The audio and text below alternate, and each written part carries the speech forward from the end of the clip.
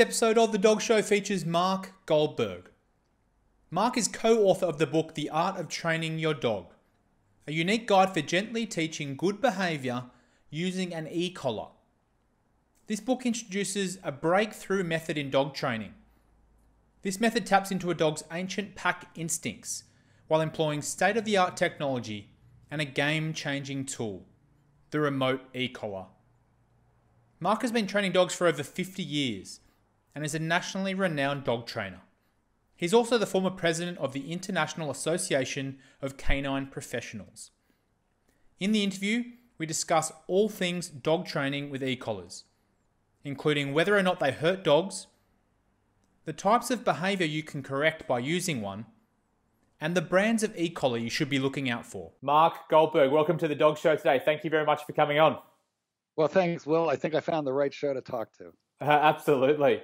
We were just talking before we jumped on the call that it's the afternoon for you in Chicago, and for me in Sydney, I'm just starting my day. But what a better topic to start the day on, chatting to a dog trainer across the other side of the world. Well, I'm definitely happy to be with you guys. Thanks so much for having me. Yeah, it should be a bit of fun today. We're going to be discussing, as you mentioned, quite a controversial topic. We're going to be talking about e-collars for training dogs. I'm quite interested to find out more about it because I'm a little naive in the space, and I'm sure there's lots of questions that all the listeners have as well. But before we jump down that path, I just want to hear a bit more about you. So tell me about, you've got your own dogs, I believe. You've got 3 of them?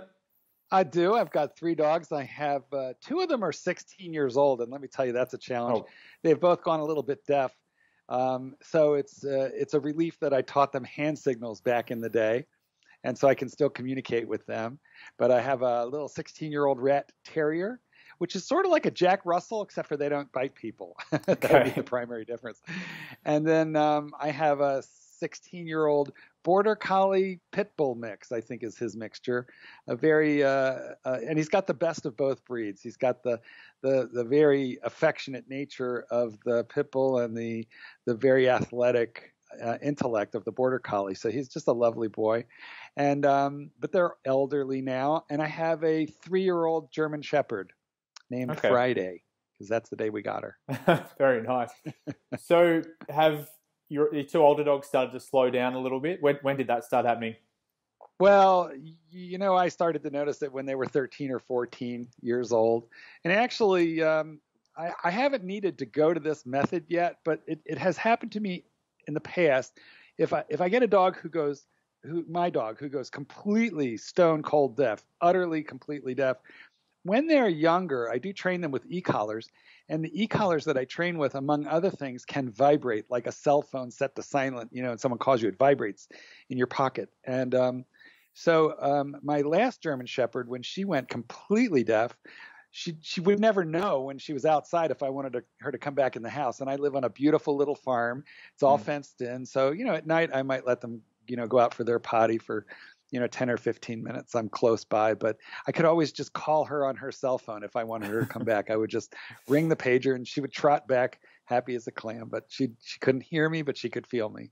That makes sense. Yeah. So when did you get your dogs from shelters or breeders, or what was that choice?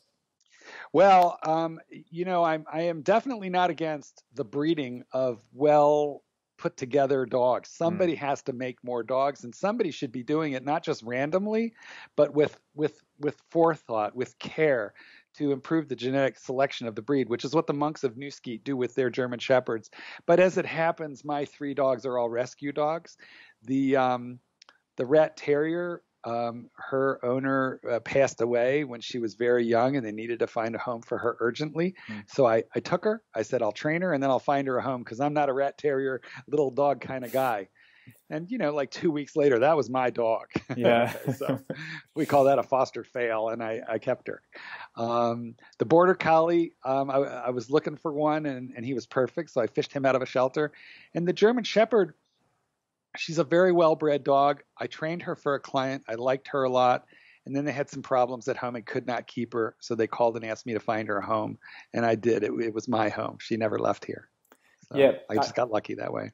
Yeah, I guess living on a farm, you wouldn't traditionally think of a farm dog being the smaller rat terrier dog. It's the collie, the border collie cross, and the Yeah. German shepherd make a lot of sense though. They with the open spaces.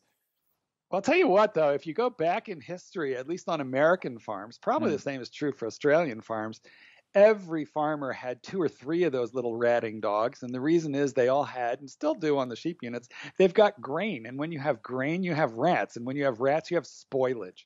So all the farms had these little dogs that could just whip through the barn, find the varmints and wipe them out. So they were very utilitarian dogs. Less so today. Today we just keep them because they're clever and cute. Yeah, that's right.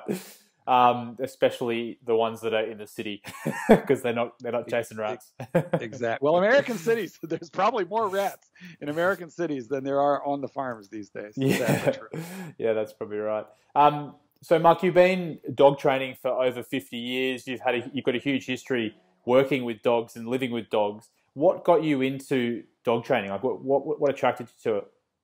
Well, I was a child bride to this industry, and I tell that story in my first book with the monks of New Ski called "Let Dogs Be Dogs." And what had happened was, when I was a youngster, I desperately wanted a dog. It took me a lot of begging and pleading, over a year, but I did get a puppy for my 11th birthday.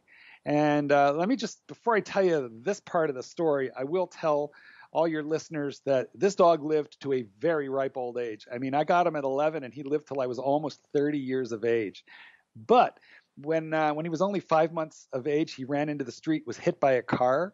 He was badly banged up. And so once we got him patched up and surgeryed all together, when the cast came off, the pins came out, my mother did an amazing thing that just changed the course of my life. And that is she sent me and that dog to dog school, because she said, if you don't train him, he's going to get killed on that road that we lived on. And the rest was really a bit of history because, well, to make a long story longer, I was the only little kid in that whole class. There must have been 25 adults in that class, but my little Gus and we won the first prize. So I was kind of hooked from that. I was kind of hooked.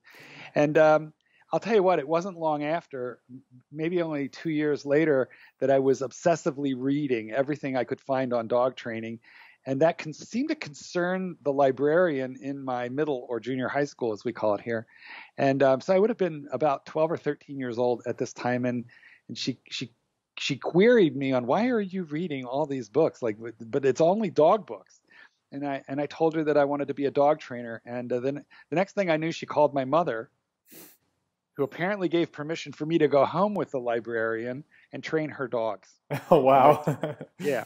That was a different era back in the 70s, right? You could just go home with your teachers. Right. And here's the end of the story. She gave me $5 for that hour. And that was a significant amount of money in that era. I'll tell you that. It was a lot of money. So I scratched my head and thought there might be something to this. And that's how I started. You were flexing that entrepreneurial muscle at a very young age then, by the sound. At like 12. Well, it's an incredible thing when you discover your passion, your drive, your identity, at a young age, because they say it takes 10,000 hours to become unconsciously competent at a thing. And it probably took me 20,000 hours because I wasn't that good at it, at first. But I had the time. I was young and I devoted all the time and energy in the world to it because I wanted to understand. It wasn't so much that I wanted to make dogs do things. For me, it was never about being in control of a robot. What really, really drove me then and drives me today is to understand, what are they thinking? Why do they do what they do? What do they need from us? How can we be better friends to our dogs? How can we make them happier, and how can we keep them safer? So that was really it for me.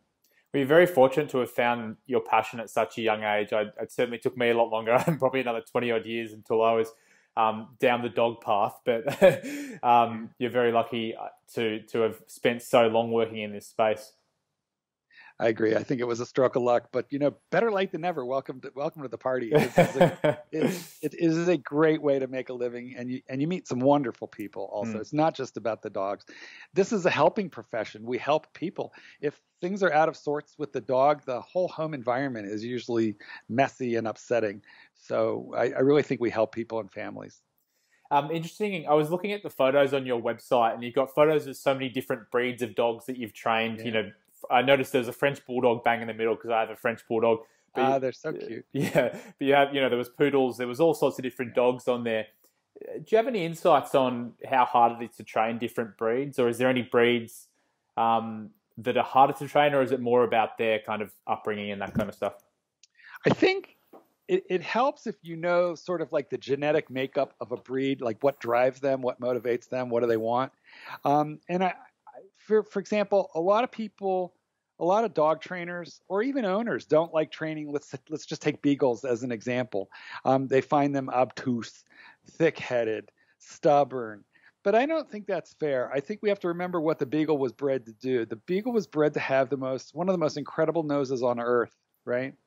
And what they want to do is they want to utilize it. So when I train beagles, all I teach them is, I will trade you a sniff for where the raccoons and the rabbits pee in return for a recall and just a basic obedience so you don't get killed out there. And once they understand that you are the great hunter, that you know where all the good stuff is, and that you will reward them with what they most want, the right to be a beagle, the right to use that nose, but that it's a partnership and you have to do it together. They give you whatever you want. And the same is true of huskies, for example. A husky wants to run. I mean, they are just bred with an incredible amount of drive. They're bursting with energy and they want to run. And people say that it's impossible to train them to off-leash reliability and safety. But that's poppycock. I've trained dozens and dozens of them to it. But what you don't take the running out of them. All you teach them is run this way. Now, come on and let's run that way. Now run to me. Here's your treat. Run that way. You just teach them where to do it and how to turn and how to recall. Because if you think about it, the huskies were bred to pull sleds in Alaska, but some of them must have come home at night or there wouldn't be any anymore. So it's a highly trainable dog. The French Bulldogs are bred for selective hearing, and I'm sorry for the French, the members of the French public in the audience, but the French are very discriminating in terms of what they will eat and who they will make friends with. But what I have noticed is the average French Bulldog will sell his soul and you for a treat or a squeaky toy because they tend to like both. So you just need to engage the mind of the dog. And so I don't think there's a stupid breed. I think that you just need to understand what they want and trade them what they want for what you need from them. Yeah, my French Bulldog certainly will take attention of any kind. So it's interesting though. So it sounds like what you're saying is you've really got to understand maybe the history of the dog, but also the dog itself, and just harness its innate kind of tendencies rather than trying to stop them. Well, listen, it's a lot easier to swim with the tide than against the tide, right? So if you understand what a dog wants, what a dog needs, how to communicate to that dog, it's a lot easier to convince them that they should try the behaviors that you're offering them. And we built a lot of that kind of hypothetical thinking. There's a lot of that appeal to the nature of the dog and the instinctive nature of the dog. In fact, in our book, The Art of Training Your Dog, yes, we teach our readers how to teach their dogs obedience, but it's all framed up in ways that work to harness the instinct that the dog has to please to please their owner in the first place. And when you work with a dog, well, let me phrase it like this. Training is not something you do to your dog. Training is something you do with your dog. And if you do it with that thought in mind, everybody's going to have a good time as opposed to just, getting bossed around. Nobody wants to be bossed around a lot. No. Okay, so it's a good segue there. You mentioned your book, The Art of Training Your Dog. For many, many years, you trained without e-collars, and then at some point in time, you changed your methodology to start using an e-collar. What was that reasoning, and kind of how did you go on that journey? Well, I was actually very anti-e-collar, but that was based on my early experience in the 70s. And the reason is that e-collars were around even back then. They were, I think they go back at least into the 60s, but they were big and they were ugly. And I put one on me back in probably 1972. For reference, guys, I'm 62 years old. And so back when I was a kid in 1972, I put one of these on my hand.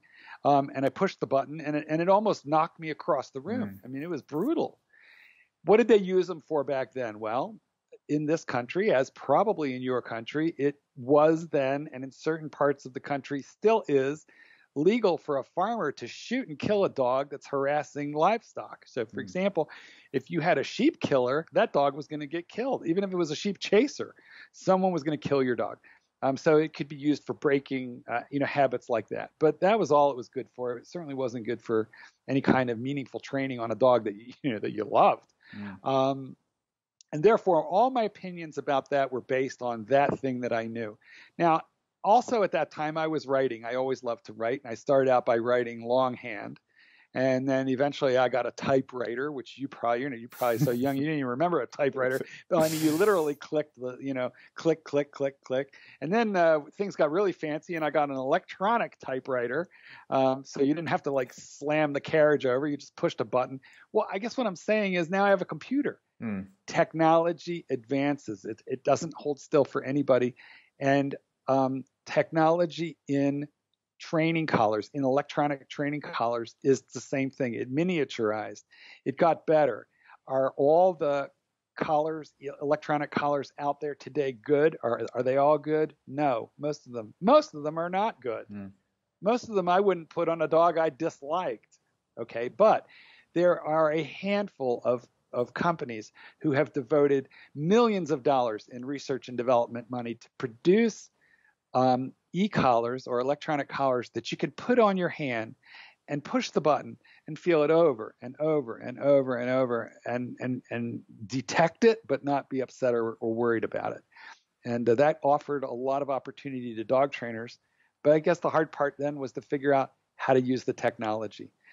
Good technology, if it's not matched with good methodology, you got a problem. And that was the problem that we put ourselves to solving, was to figure out, okay, back in 2000, companies started coming out with really unique, amazing new equipment, but nobody knew how to use it well. And that was the challenge that the monks and I faced, was to decipher that and decode, how can we use this stuff better? Okay. Before we jump into your methodology, I want to talk a little bit more about the e-collars. So how do they, what I understand is there's a grading system or something, is there? Like there's a one level shock and then is that how it works? Well, okay. So first, let's distinguish between what is a shock collar and what is an e-collar. Okay. And bear in mind, guys, I'm not an electrical engineer. I'm a simple dog training author. Okay. But I will tell you this. There's certain cheap collars where the electricity passes through you. But then there is other ways to transmit electricity, like what in this country we would call a TENS unit, which is a transcutaneous method of passing electricity. So, for example, I'm sure they use them in Australia as well. You hurt your neck, so you go to the doctor or the physical therapist. They put some pads, electrical pads like EKG pads on your neck. They feed low-level electronic stimulation into your neck. You can barely feel it if they keep it at a low level. But what it's doing is it's gently massaging the muscle, which brings extra oxygen to the muscle, which is therapeutic and healing. Okay, so there are some of the e-collar manufacturers have figured out how to engineer their collars to do exactly that. And at the lower levels, you find if it's on your fingertips, you feel a light tingle. If it's on like a muscle, you feel a very low twitch. That's what we're after for the dogs. We don't want to pass electricity through their body because that's really unpleasant. That's a taser, right? Yeah, well, I mean, listen, when I was a little kid, I don't know why, but I was bound and determined to figure out what made the light bulb go, okay? And my mother constantly was stopping me from playing with the light bulb in a lamp. But one day she took her eyes off of me. I unscrewed the light bulb, put my finger in the lamp, and I found out, okay, what makes the light bulb go, and I never did it again. That electricity passes through you. It travels up the arm. It's decidedly unpleasant. Here it's 110. I don't know what it is by you, but it's not nice. Yeah. E-collar, it's not like that. It's just going, it's going a few millimeters into the skin. That's all. I had a similar experience as a kid. It wasn't an electrical one, but my mum kept telling me, don't touch the stove, don't touch the stove, it's hot. But as soon as she left the room, straight onto the stove. That's right there. You certainly learn quickly by doing that. But so I guess with these e-collars, you mentioned that you put it on your hand and you're comfortable with putting it on your hand. Would you put these collars on your neck and be happy that they weren't going to hurt you? Yeah, of course. I mean, look, let's start with the following stipulation. Guys out there, if you're worried that, I don't want to hurt my dog, this sounds, sketchy or questionable. I don't blame you for wondering that, but let me assure you, in the book, we talk at great length about how to select a high quality e-collar, number one, and number two, we talk at great length about how to use it. Because it's a nuanced conversation. You really need to know what constitutes a really unusable e-collar, what constitutes a good one, and then once you've got a good one, how do you use it to engage your dog, to teach your dog that it means, excuse me, I want to talk to you about something, and as often as anything else, it means I've got a treat for you. Give me some focus. Come here and get your treat. But I mean, if you punch me and then give me a $20 bill, I won't enjoy the punch or the $20 bill, right? But if you tap me on the shoulder and go, here's a 20, if it's a light touch, yeah, I'm going to engage and be happy, and so will a dog. So there's a lot to know about this, but I guess I would sum it up like with the following thought. Concern and controversy and distaste for electronic collars, it's understandable, but it's based on outdated equipment and outdated methodology. We got the new stuff for you, and it's really good. So I guess you've convinced me that I think what needs to be done if you're going to start using an e-collar for training is to do your research into the actual product you're getting, speak to trainers that have used them, or read your book, for example, and really understand what you're getting yourself into and how to use it properly before going down that path. I think that would, for me personally as a dog owner, that would make me feel more comfortable about using something like this. That's absolutely critical. You're so right. Look, here in North America, manufacturers believe that approximately 1 million units are being sold per year. Some of them good, some of them not good. The Monks and New Skeet and myself, we both run board and train programs. So among the things that I do Zoom consultations for clients, so they could be anywhere in the world. But my local market, people in the Midwest of the United States, they bring me a dog and they come pick up their trained dog a few weeks later and learn how to keep it trained. And some of them actually bring along an e-collar that they have purchased over the counter someplace at a store.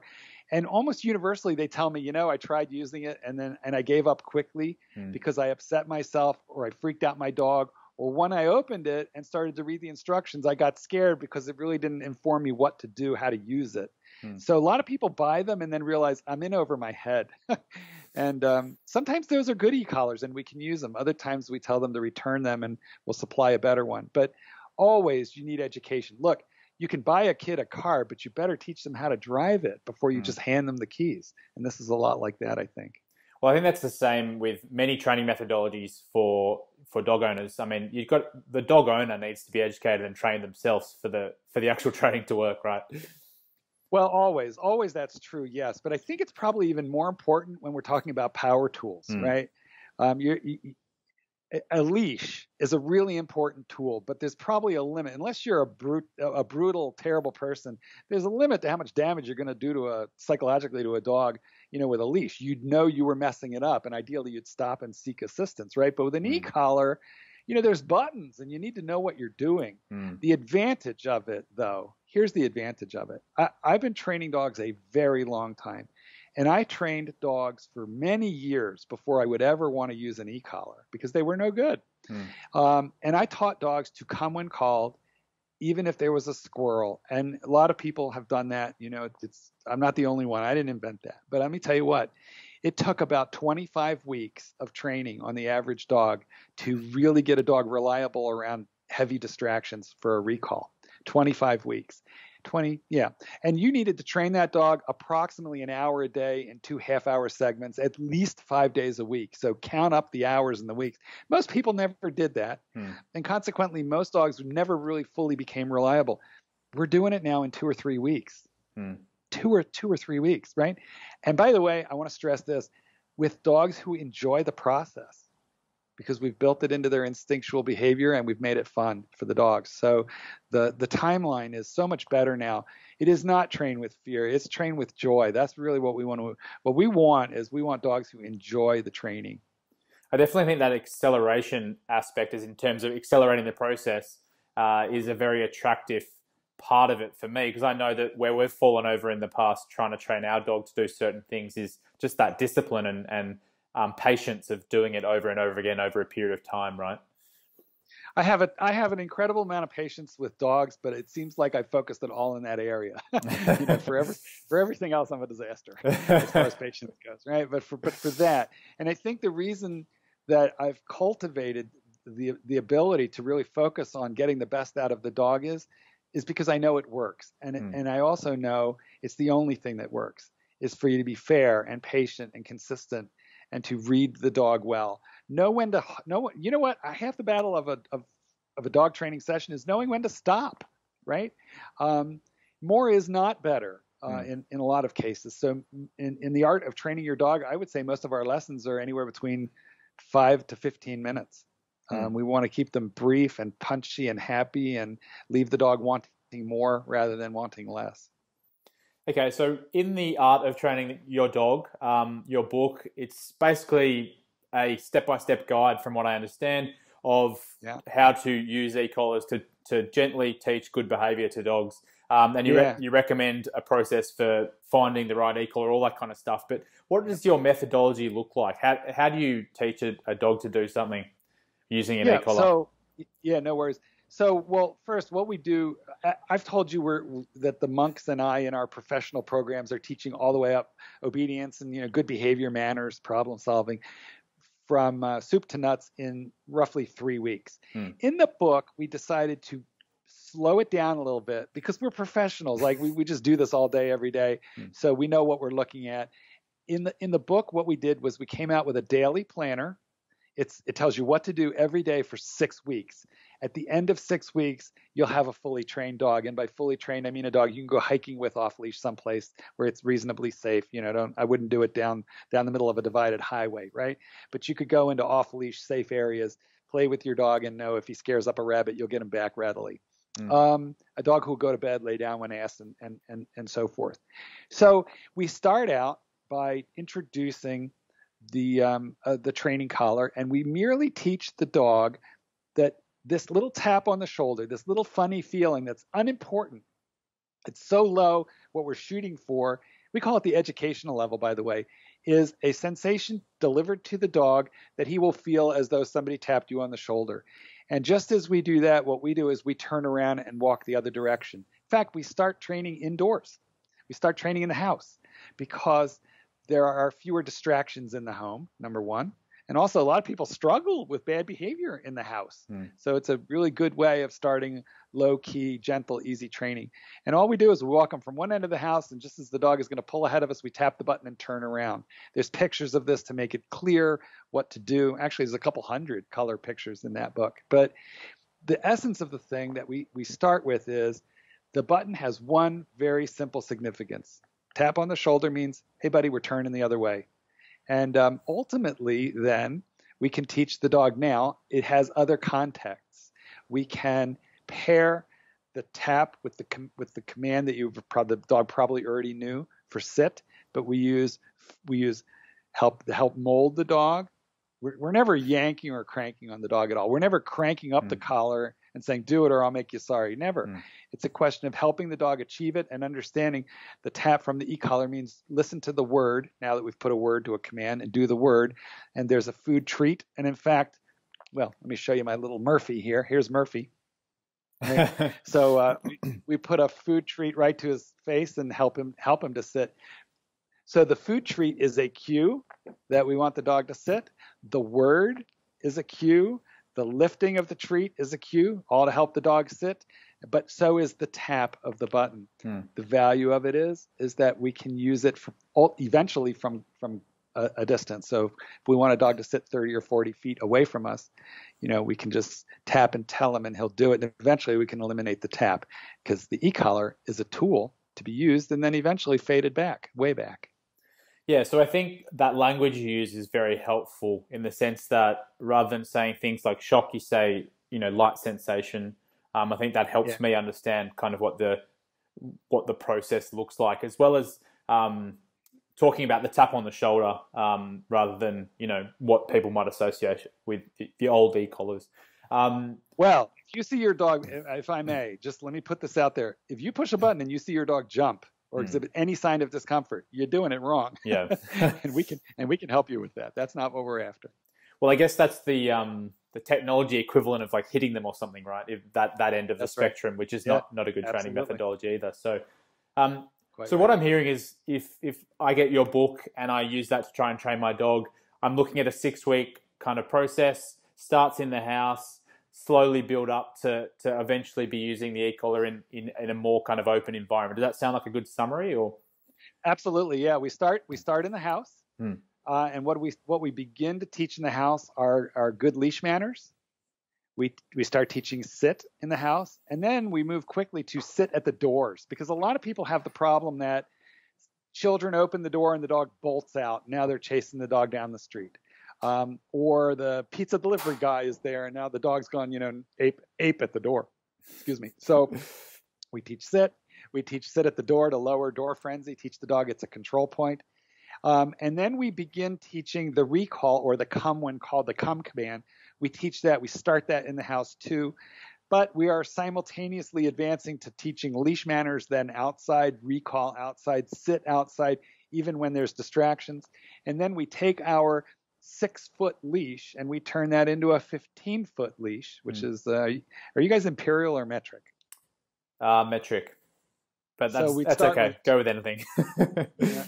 Well, we start with a 2-meter leash, but we work our way up to a 5-meter leash. And and eventually, by the way, that 5-meter leash, we let go and it's dragging along the ground. Within a reasonable amount of time, if you haven't had to chase the end of that leash to step on it and stop your dog, you can take it off.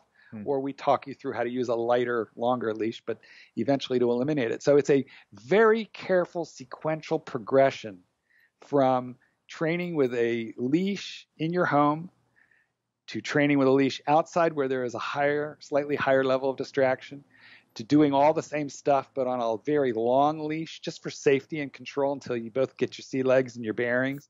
And by the way, a dog who is psychologically connected to you, you know it. He notices the bird, but he doesn't stare at it. He checks back to make sure you're still coming. So when we decode it for you, it's very easy to know if your dog is plugged into you psychologically. And then eventually there's no leash at all. The mark of any dog training system, in my opinion, and the opinion of the monks of Newskeet, it's multifaceted. Does it help eliminate conflict from your life? Can you stop nagging your dog? Number one. But number two, does it grant liberty to your dog to be a dog, to run, to play, to be able to do that outside where it's legal and safe and sane to do it? Go to the dog park, go to the beach. They need that, but they need it from a position of safety. So does the dog training system get the dog off leash reliable quickly and happily around distractions? If not, then I don't really know what you're accomplishing. That's what we want anyway.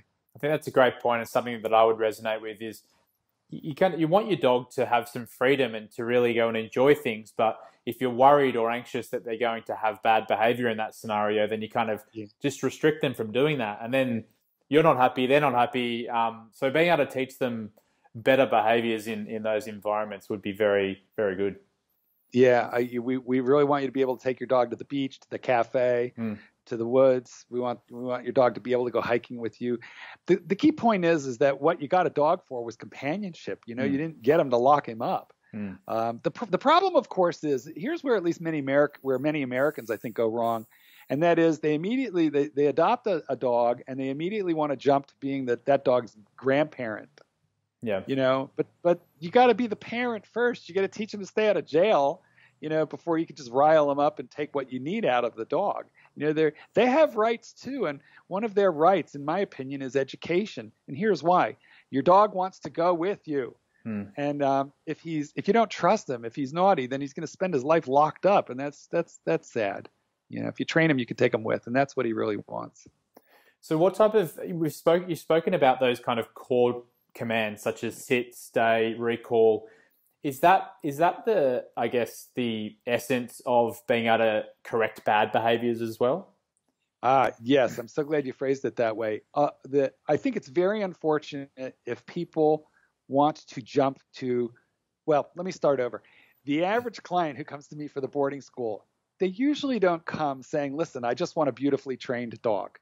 Once in a while, but usually it's not that. Usually it's like, look, man, this dog eats off the counters. He knocks over the kid. He growls at the mailman.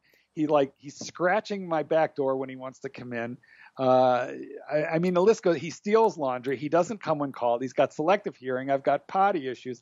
I mean, when you hear this list of stuff, it sometimes makes you wonder, why do people get dogs? It's incredible the amount of awful things they can do. They dig holes.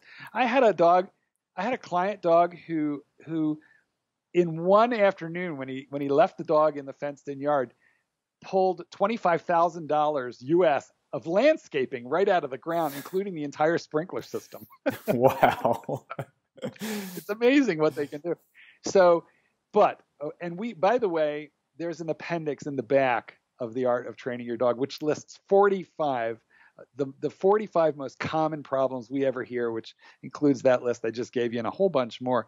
But what you started by saying was, if you train your dog, is that how we approach those things? The answer is you bet. I mean, we don't start by punishing a dog for bad behavior. First, we teach them the rules of civilized behavior. So if you train your dog, and we say this repeatedly in the book before the problem section, which we put on purpose, we purposefully put that section in the back. If you train your dog, the number and intensity of problems you have, they're going to dissipate or disappear, but they're for sure going to de-escalate, decrease. And the reason is the vast majority of naughty dog behaviors, those are caused by boredom and frustration, which is what untrained dogs usually suffer from. And then all that creative energy has to go into something, and it's going to be something bad. So if you educate your dog and spend quality time with her, then she will be less bored, less frustrated, and probably you'll see a big decrease in problem behaviors. But if you still have them, we got your solutions. Makes sense. And I think as well, I certainly look at bad behaviors as it's my fault. I haven't given them the tools they need to make the decisions that I want them to make in those scenarios. So, well, most of us feel vaguely guilty if we raise the kids wrong. Exactly. It's never too late. Never too late. That's part of the problem when you're out and about. It's and people see your dog doing bad ththings. It kind of makes you uncomfortable, right? But anyway, imagine being a dog trainer and your dog is naughty. So you really have to train your dog so that you're not embarrassed to give out your card. That's comforting to know that maybe even a dog trainer's dog will have bad behavior sometimes. So listen, let me tell you, no dog is perfect, and by the way, no dog should be held to accountable, for a perfect score. They're living, breathing beings with rights and emotions and desires and stuff. So I look at it like this. I want a partnership with my dog, but I want to be the senior partner. I want 51% of the corporation. And the reason for that is I know what's safe for him in a way that he does not know. But other than that, nobody's perfect, and neither am I. So I don't mind a little bit of shenanigans on the part of my dog. I just want him to be safe. So do you have a brand of e-collar that you recommend or that you use for training? Well, we talk a lot about that in the book, and I can mention some brands here, but you got to look at the individual models, and I recommend that you don't just take this little component of this interview.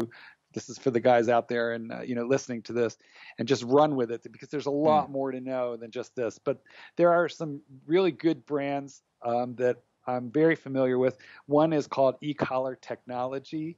Another one is called Dogtra. Another one is called Big Leash.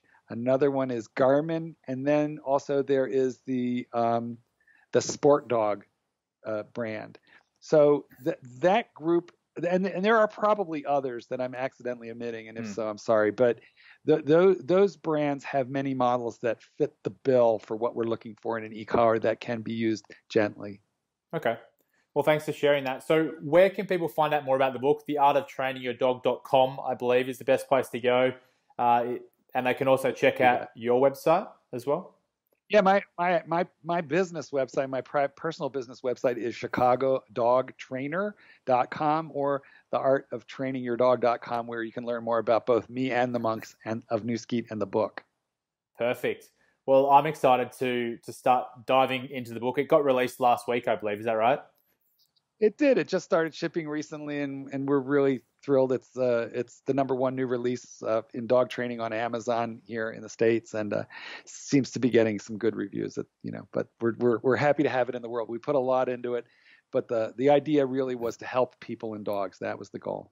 Well, that's exciting, and thank you so much, Mark, for coming on the Dog Show today. I had a really good time. I learned a huge amount about e-collars, but also just about understanding my dog and understanding the process of training a dog to have good behavior by using an e-collar and just, using a good mindset. So thank you so much for sharing your expertise with the listeners. Well, thank you for having me. I really enjoyed our time.